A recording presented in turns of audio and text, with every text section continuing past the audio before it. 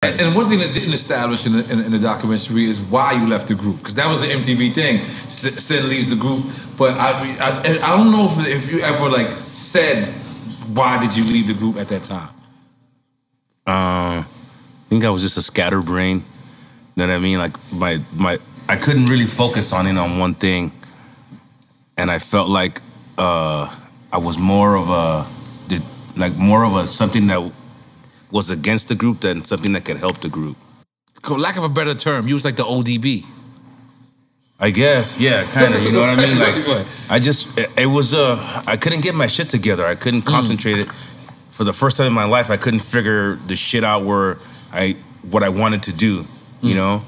And the road life is rigorous. Like, that shit is crazy. Yeah, especially when it's your first time out there. And I'm not gonna make any excuses or whatever, but yeah, I went through culture shock and all that shit that And I would see these guys just raging on fucking tour, and I'm like, man, I just don't feel that shit. Right. You know what I mean? I wouldn't. No, wow. I wasn't having fun. It was I don't want to say a burden, you know what I mean? But it was like a heavy shit on me to just stay the whole time out there with them. You know what I mean? Wow. And I had to battle the I guess demons that were trying to tell me like fuck these dudes and split, and the right thing, which was telling me stay right here with your crew. Right. You know what I mean? And I didn't always come through with that shit. Right. You know what I mean? So I've always felt shitty about that. Right. Until I figured that shit out and became a constant part of the touring crew. Right. You know what I mean? And you started your own crew as well, right? Your own punk rock band, I believe it was? Yeah, back in those days, yes. I started a band that actually helped me stay in music. Okay. You know what I mean? Because my idea, fucked up as it was, I was like, I'm just gonna quit. Right. You know what I mean? But these guys, we just need someone to practice with. Can you just rap? And I'm like, oh, okay, all right, whatever.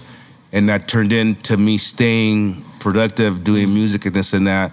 The whole time, Be Real would not, he'd come over to my house like once or twice a year and be like, hey, nigga, you ready yet? And I'll be like, no, I'm not ready yet. You know what I mean? Right. So when I decided, okay, I'm gonna go back to the crew, because thanks to these three cats right here, they kept the band, alive. Three cats, And they kept the band going while I took my hiatus. Right. You know what I mean? Until I figured it out and I developed this, who gives a fuck attitude. You know what I mean? Right. And that's the same shit that I'm on till today. You know. Because that's what I was expecting almost. Ice Cube left NWA, so and then it was diss records after that, and back and forth. So I was expecting that, when you left the group, and then like you said, like MTV reporting on it. How come you guys never took that route? No, but then you see the footage of what you said on stage. Yeah. Did you ever see that till the documentary? What he was saying on stage? No. He was basically saying that. Like, he was bigging him up. He was saying, look, he's not here anymore, but he's still a part of the group. Like, it was more supportive words. Yeah. Because he's our brother. You know what I mean? That's the way we look at each other. We're not just bandmates. We're more than that. And I think that's why it's been able to be what it is, because we understand each other. If one of us is having a bad time, we just back up and let it breathe. And, the rest of us continue to toe the line and make it happen. And, he got me into this shit. This guy and this guy right here, and to give him his flowers, Mello, they got me off the street when I was banging. They were already kind of in the game. They could have pushed on without me and figured it out, but they brought me in, and there's only a couple different paths when you're banging, especially in that time when it was crazy heated, and these guys took a chance on me, right? So, when Sendog left, we weren't mad at him. We just tried to understand. We were disappointed, but we carried the line till he came back. And we, Muggs would from time to time check in on him. I would, Bobo would. And in his time, he came back and we accepted it, embraced it, and knew, we were back. Yeah, we let him have his time. We let him have his time. I just gotta say that there was no fucked up treatment from these cats while I went through my own shit. Because You know what I mean? groups, it happens like that. Like you yeah, go like the minute you show and weakness in the armor or something like that, they kick your ass out. It wasn't that with these guys. You know what I mean? No, they were just. And money could get in the way of it too. It's all love. Okay, well, he saved my life, so I could never disrespect this guy. You know, same as Muggs, same as Mello. I might have had my problems with Mello in the past, but I always got love for him because that basically saved my life. So we got to be understanding to one another. You know what I mean? Especially when we've built it up. Like. At that point. But was it difficult, going on tours without him? And, especially singing his part. I believe you was like singing his parts. Yeah, we did a few tours where I was doing all his parts. I mean, they split them between Bobo and Muggs. And then the ones that they couldn't do, I would do Send Dog's verses, and we just, sort of split it up. It was, we still brought a show. It's just that, we had the missing fucking component in Send Dog's energy. You know what I mean? And his voice, his tone. When you don't have that, it ain't necessarily Cypress Hill, but we gave it to crowds nonetheless, and they accepted it. And when he came back, it was just like even much more better, so. right. Yeah, and so in his time, man, and I knew he'd come back. It was just he needed time to breathe and reset. Because we were on a crazy pace, we didn't see home, but for maybe 2-3 weeks at a time, and then we were back on the fucking road. We didn't see our families, friends, and nothing. You know, it was like 7-8 months a year. Yeah, on the road. But for like the first 5 years. No FaceTime. Yeah, no Snap, technology. No fucking social nothing. But there was no social shit. So you had to get out there and get face to face with your fans. Which get out there and do yes, shows and right. do in-stores. You know what I mean? You Visit know what's funny? visit radio stations and morning shows and night shows. I used to try to bring my people from the hood, and I used to bring them out. Like, yo, you come with me. I can kid you not. If it was like 15 of them, 7 of them would go home. Hey, within the first couple of read my fucking mind. You read my fucking mind because I was about to just say that. Right? Is that you can.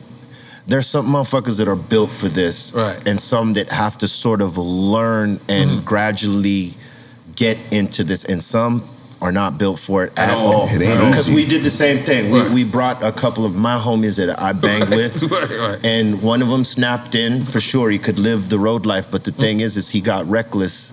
You know what I mean? The hood started flashing up in different places when he would drink too much. Different hoods. And different cities. And different politics. And that's a liability because things could pop off, right?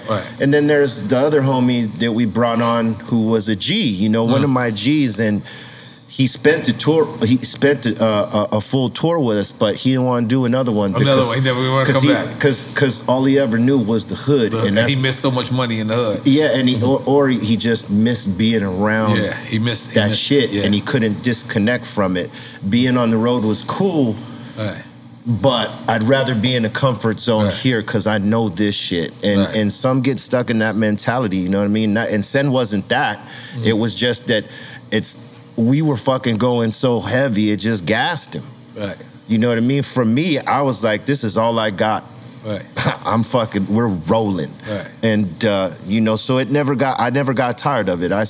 Sometimes now I might, but at that point, I was like, fuck, we're on, we got to keep going. And Muggs was the same way, and Bobo. And I believe that Sen was in this way, but it just eventually, when you're seeing only 2 weeks at home and then having to do another 8-week tour, man, that shit bears down on you eventually. Yeah, hell yeah. Especially when like you said, there was no FaceTime back then. No. There was no, you probably felt like you was disconnected from the world. Going overseas where it's really a culture shock because it's a whole Before different the worldwide cell phones too. You know what I mean? And different languages, different food, different things. You know what I mean?